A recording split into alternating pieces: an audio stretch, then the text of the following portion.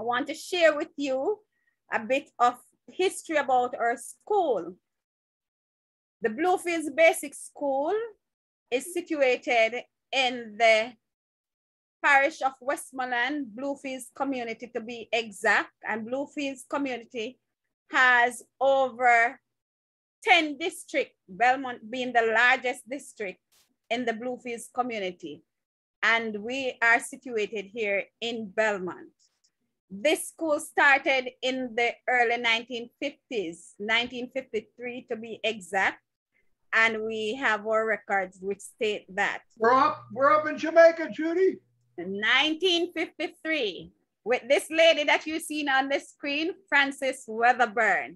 She started that school over in Brighton, the district of Brighton, and it later moved to Belmont, here, right down where we call Creek, and it's called Creek because of that stream that runs through under the bridge and going across to the sea, right? So that's where it was for many, many years. When the school started with Miss Francis, we had only one main building which holds all age groups, 3 to 4, 4 to 5, and 5 to 6-year-old students. I'm a past student of that school and a proud past student of that school, if I may say. So Miss Francis had worked tirelessly to build our school. On the picture there, you'll see Miss Dryden, Erica Dryden, a past teacher, and you'll see Constance Palmer as well, another past teacher, and some students that you'll see there. These students are much younger than I am, but we're happy to have these photos of Miss Francis. And so our school continued to progress with the aid of our many partners. You'll see me there with my group of 4-year-old students. That would be way back in 1997, I think it was. And some of my students are now, as a matter of fact, this one on this side was a past teacher. That's Miss Tanisha Slater. And there are many others that are abroad. Some have even taught their students who have moved on to high school and are also working now, some of these students that you're seeing here. And so it's very critical for us to really work towards building early childhood education, not only in Jamaica, but throughout the world, because it's very important to give our children an early start. So what you're seeing here is pictures from the building, transitioning from the one building to 3 smaller classrooms.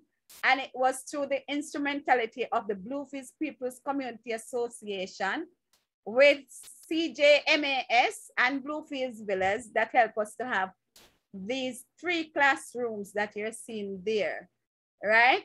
These students that you're looking at are all past students who have finished high school and are now in the working force as well. So we have Canada Jamaica Medical Assistance Society that have helped us with giving funding to help us to have those 3 classrooms. And so we were there for quite a while, and a little space that we rented from a community member here through Miss Francis that had rented through her friend at that time, but the space wasn't big enough with what our dream and our vision is for early childhood development in Bluefields. And so we worked tirelessly with our various partners, Bluefields Bay Fishermen Friendly Society. We have worked with Food for the Poor, and we have worked with many other JAWorks, CJMAS, Missouri State University, Eastern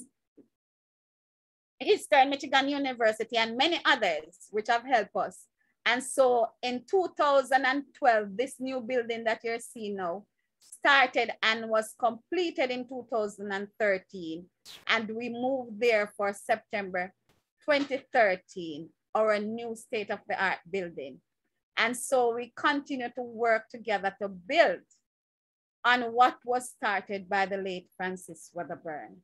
Some of our accomplishments over the period are, we have participated in the Positive Intervention Support Program on the island, to be exact, the only basic school in Jamaica that has participated in that program, which seeks to implement positive behavioral change in our students. So we were one of the piloting school. We also participated in the piloting of the present curriculum that we're using now. One of the basic schools in Westmoreland that have participated in that program.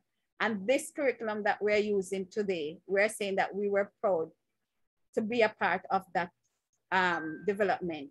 We also entered various competitions throughout the White House cluster, participating in literacy competition where our children have been champion.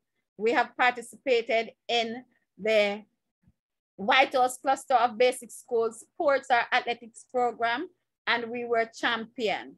We have participated in also what we call little cricket or stool ball, and we're champions in those events. And so our school continued to strive and have worked tirelessly to have our children not only engage in academical performances, but also in extracurricular activities, helping our children to develop on a holistic level.